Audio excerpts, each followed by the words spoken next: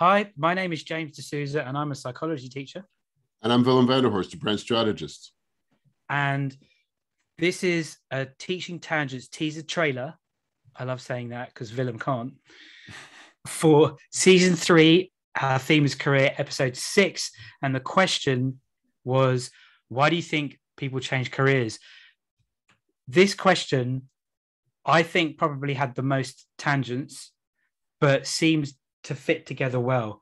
We discussed the range of reasons from being forced to change career to wanting to and having a desire to, but it isn't easy. Yeah, I think that's the main kind of thing is that it's often underappreciated.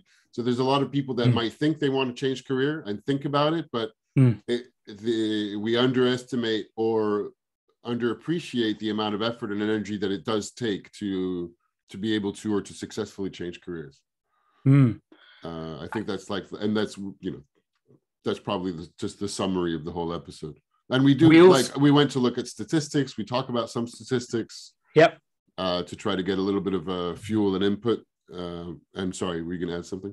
I was going to add two things. That the number of times people change career has changed, certainly over time. Our common reference of Professor Harari becoming more resilient and the phrase that sticks with me about what he says, cognitive structures will melt. They're going to. And then the other thing is a resource that we've never mentioned before. What color is your parachute?